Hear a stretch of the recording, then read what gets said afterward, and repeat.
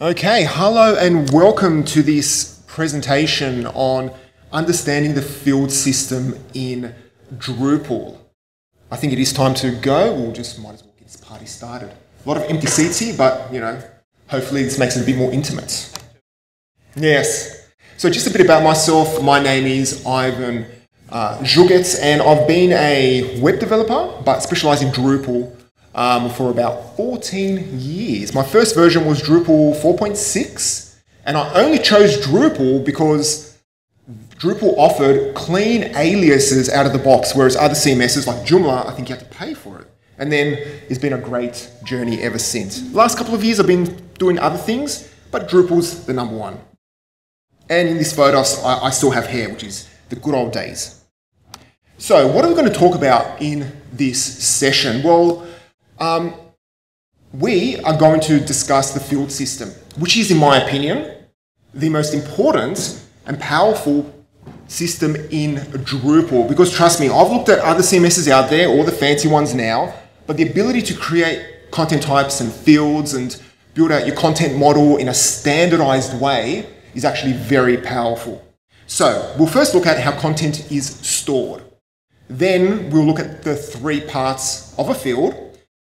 Then after that, we'll do a bit of a demo, a live demo, so hopefully nothing goes wrong, where we actually build out a content type and chuck a few fields on it. And then we'll finish things off by looking at a few modules that are focused around fields. And I couldn't fit everything in there because I've only got half an hour, but let's try and get through this.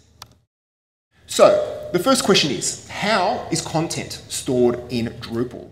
Well, 9 times out of 10, content is stored in a field.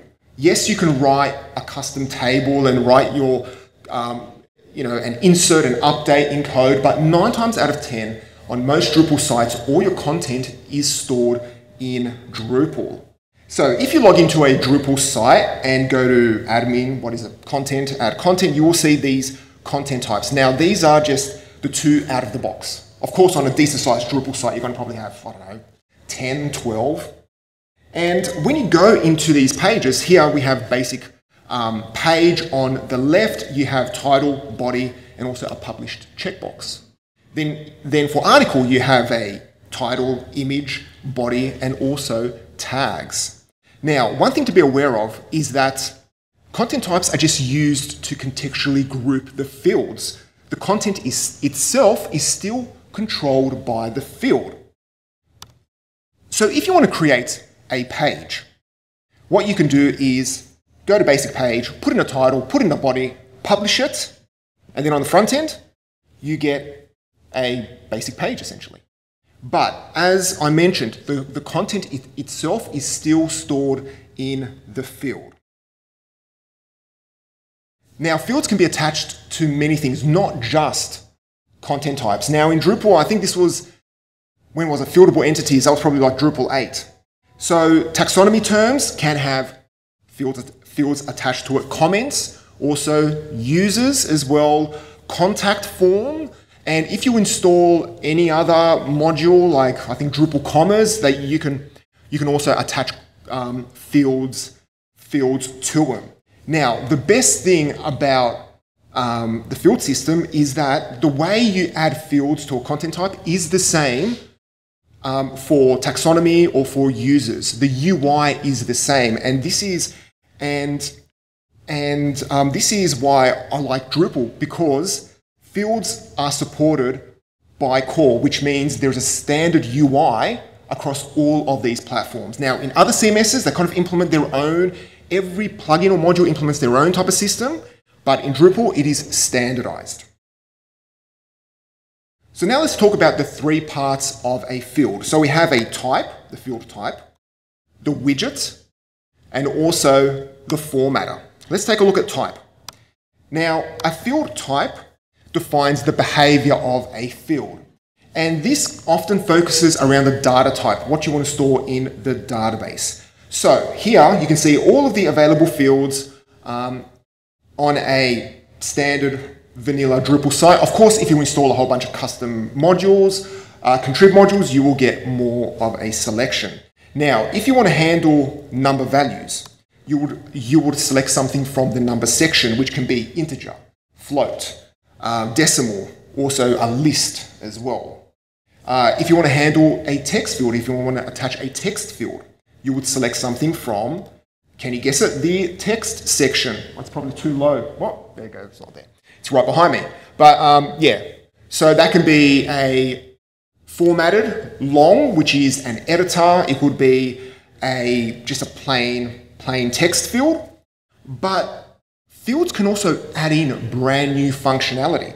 So if we take the comments field, for example, if you want your content type or your vocabulary or any type of fieldable entity to handle comments, all you need to do is add in the comments field on the bundle. And then straight away, you get commenting functionality. So fields can be as basic as a Boolean field, which is just a checkbox, or it can chuck in a whole bunch of new functionality. Then we have widgets. Now widgets are configurable elements that are used to enter data into a field. So that could be an input field for, say, title. It can be an upload field for an image. It can be an editor for the body field. It can also be a custom autocomplete widget for tags. And then finally down at the bottom, hope you can see it, we have published, which is the most important checkbox. Then we have the formatters. Again, these formatters are configurable elements that are used to render the data to the end user. And this is where you spend most of your site building, implementing custom designs, moving things around. So title could be an H1, H2, H3, whatever you want. You could also use the thumbnail formatter to automatically resize your feature image. Then of course the body field you will display, you would render it all out. And then finally, with your tags, you will render out a list of terms. So let's say, for example, you want to add this editor field to your content type. What you'll need to do is select text formatted long. Oh, there we go, perfect. You would select text formatted long with summary. Now, the difference between with summary and without is just that you can specify a summary. But this will give you the actual CK editor where you can write in long form content. And then it'll give you the editor right there. You can adjust the widget whichever way you want. And then on the front end, it'll simply display the whatever has been entered into the editor. All right, now it's time for a demo. So let me switch over and make sure, not that. Switch over, no, not that. There we go. And I should have started from here. All right, perfect. Now I do have my notes here because there's a bunch of stuff I want to get through. So what we're going to do now is create a basic content type called product, and we're just going to attach a bunch of fields to it. Let me just jiggle this around to stop the flashing. The screen's flashing, right? It is, isn't it? These HDMI sometimes just get a bit finicky. Okay, stop. All right, great. So what we're going to do is just, create a content type called product and attach a bunch of fields to it.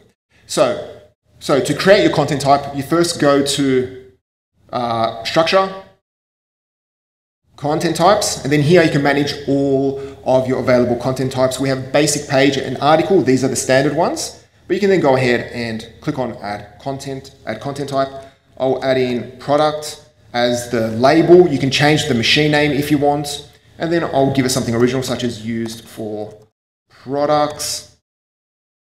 And then below you can adjust a few options such as the title, and adjust the title, the preview settings, the publishing options, if you want it default to published or not, and then you can also have the ability to attach products to the menu system, but let's turn that off because it's not really necessary.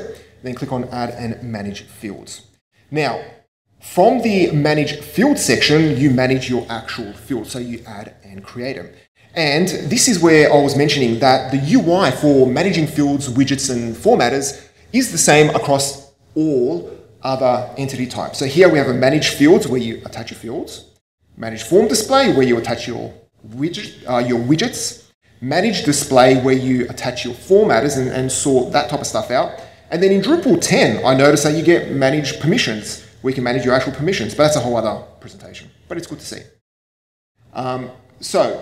And then also, yeah, you do have the body field. Now, this body field was automatically attached. I didn't enter it in. So Drupal has a bit of code that just chucks in a body field. Now, you can go ahead and delete it if you want. It's up to you. But we'll keep it in there. So what we need to do is create a bunch of fields. So the first one we're going to do, seeing that this is a product, is add in a price field. So you click on Add Field, select Add a new field, and then let's choose number float. I'll add in a price. I can adjust the machine name, but I'll just leave it as it is. And then click on Save and Continue. Save field settings. Let's make it required. And then give it a $sign, and because we're in New Zealand dollars, and then click on Save Settings. Okay, that is the first field. Now let's add in a tags field so that editors can tag content. But instead of creating a brand new field, we're going to reuse an existing one. So Drupal allows you to reuse existing fields from other content types. Now the standard installation profile creates article, which then creates a tags field. So we are going to use a standard, we're just going to reuse the tags field. Now, when you are doing your site building process or you're mapping out your whole content model, do think about what fields you want to share and what fields you can actually reuse. So we select tags, then you need to, let's create reference entities so that we can create tags from the get-go, and then we will select tags as our vocabulary. Then click on Save Field Settings. Then the next field is going to be category. So we're just going to add the ability to categorize content. And for this, I will use the list text, and I'll type in category. And then here in allowed values list, we define our options. So let's first put in our key, which will be Drupal, then put in a pipe. Probably hard to see. Where is it? That little bit over there is a little pipe, and then put in Drupal, and I'll make another one, call this one React. And then last but not least, let's put in WordPress, why not? And then click on Save Field Settings. Let's also make it required, and then save it. Now the last field we're going to add in is a featured image field. Click on Add Field, and what I'm going to do is select not image, but media. Now, you will only see this media option if you have media, if you have the media module installed. But if you are going to have the media module installed, make sure you have media library, because that gives you a nice interface for managing reusable assets. So I'll call this one featured image. And let me make sure there's only one space, because my space bar is not working on this. All right, there we go. And then click on that. And here we select which media type we want to handle, which is image. And then instead of getting a upload, you get this nice little pop-up where you can select your items. And I think nowadays you should really be using the media, you should be using a media field no matter what. Only media types should be using the image field, because you can reuse media assets.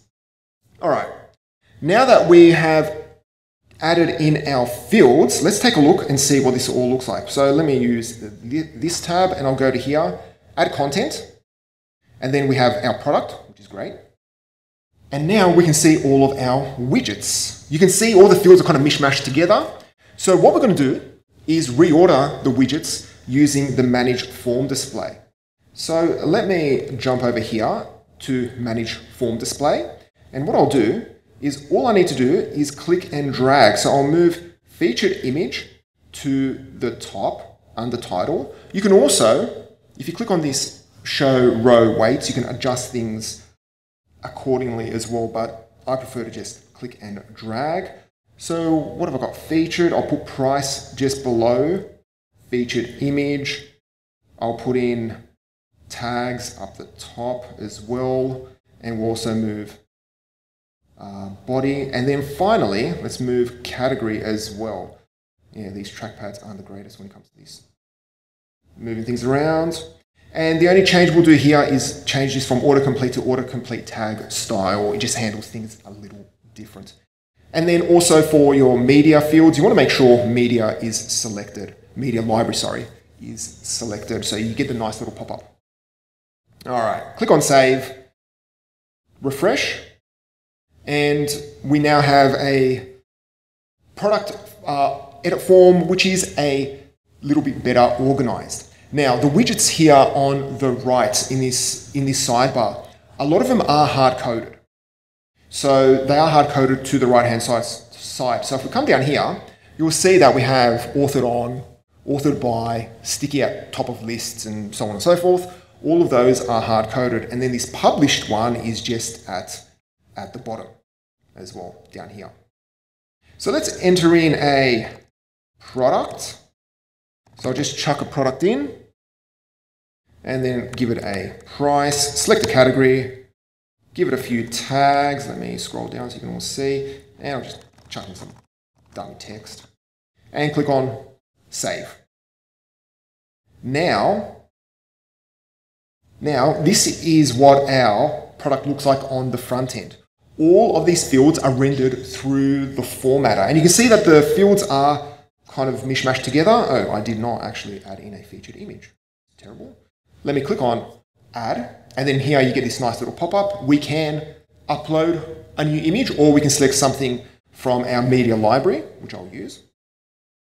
Insert that in. Click on save again. And now we can see all of our formatters. You can see everything's kind of mishmashed. So let's now fix up the formatters. And the way you manage them is the same as managing widgets. So move back up, go to manage display. And what I'll do is I'll move featured to the top, price, body, yeah, everything's looking good. I'll move links down to the bottom. I will remove the label for a few of them and add the label for tags, price, and category as inline. And then let's resize the featured image so that you can upload any size image, but then when it gets rendered on the front end, it will be resized, because trust me, editors will upload 3-4 meg TIFF files and then wonder why the page is actually slow. So you always want to resize your images. Click on that. So no matter what, it's always going to be resized down to 200 by 200. Click on save. Come here, refresh, and we have a better looking product page. Of course, if this was a proper Drupal site, you would fix it up, style it, make it a little bit prettier, but it gets the job done. Okay, now the final part around formatters that I do want to mention is that you do have these things up the top here, default and teaser. And what these are is that these are view modes. So view modes allow you to contextually group formatters. So if you scroll down and click on custom, let me try and scroll a bit further down. Where's that? Oh, that side. Yeah. Here you can see all of the hard-coded, well, the view modes that come with Drupal, and only teaser is enabled. So here you have full content, which is used on the actual full content page. And then you have RSS, search index results. And when these view modes aren't enabled, it actually defaults to this default option up the top here.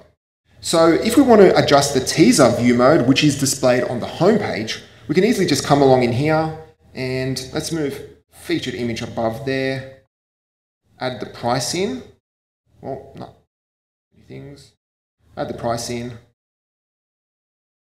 Where's the price? Move that up the top there.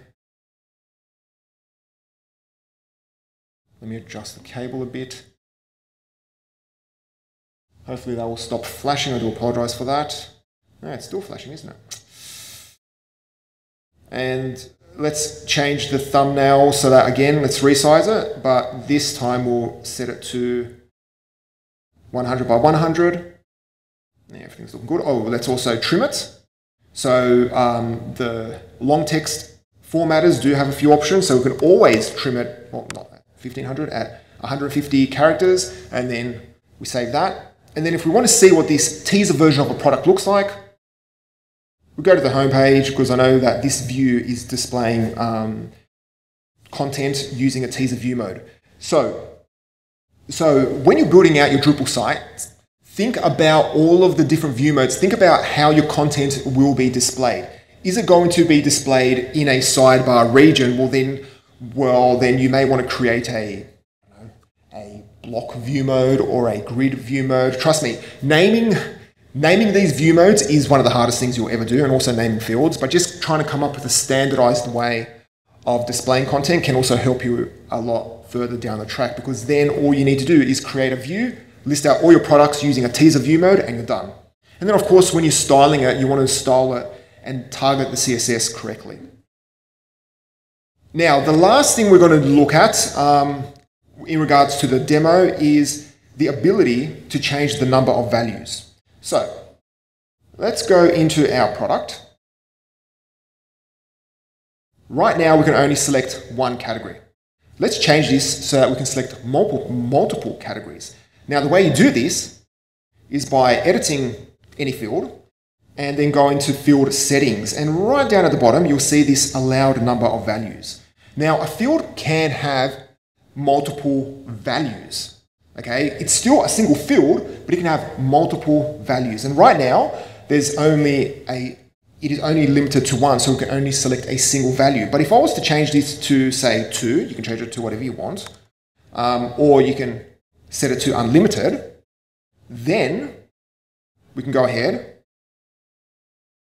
and select multiple values right here. So you can have now three categories. So if I select 3 categories and click on save, we now have selected all of our categories. Oh no, the bottom part's black, that's why it's not. That's why I thought it wasn't showing. Okay, so now one thing to be aware of, okay? If you have changed the field to unlimited and you want to change it back to a single value, you have to update your content.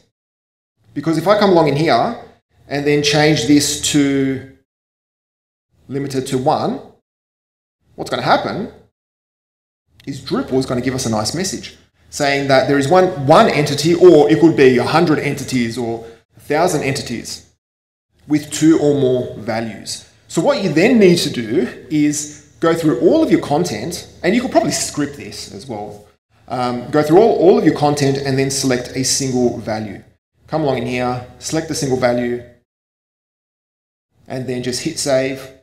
And then it will allow you to change it. And then from then on, everything is then just a single value.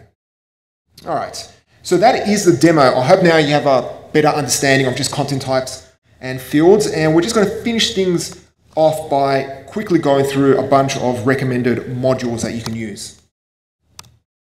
So the first module that I would recommend is paragraphs. Now, paragraphs allows you to create components, and it is a great way to just group fields. And I've been using paragraphs for like the last 10 years on pretty much every project that I've worked on.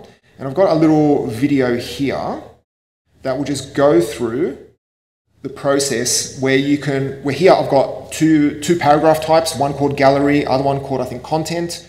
And you can see that each component, so if you think of each paragraph type as a component that you then attach to a field, you can have any number of fields. So you can see, let me just play that again. Click on, you add a gallery in, add a title, you can attach them media, and you can do whatever you want. And so on projects that I've worked on, we've had sometimes like 30 odd paragraph types. Then you have layout builder, which is the new and fancy way of managing your formatters. So instead of going to the manage display page, you still go to the manage display page, and then there's a big button saying editing layout builder. And that gives you a a whole new interface for managing layouts and also the field widgets. Now, here it does say block. Now, don't get confused with like the block system, the block layout system. You can still attach fields to it, but fields are just implemented via a block. And then you add in a section, which is technically a layout. So your content types can have multiple sections with multiple layouts, and then within those layouts you have regions, and then within the region you have the block. Then we have field group. This is one module that I use for absolutely every project. And field group allows you to organize your widgets, because I've worked on some content types where we have 20, 30 fields, maybe even more, and often you want to organize them in a nice, clean way. So using field group, you can add in accordions, tabs, vertical tabs, horizontal tabs, whatever you want. And here you can see what the tabs look like. Managing the field groups easy. You just go to the manage form display, and then you just add in your tabs over there. Now, this field is great for managing addresses. So the address field gives you 3 field types, so address, country, and zone. And what it does is when you have attached the field, you first select your country, because every single country has their own standard for addresses, and then it adjusts the ISO, the available fields for each country, because I do believe each address, like the pattern of it, is an ISO standard.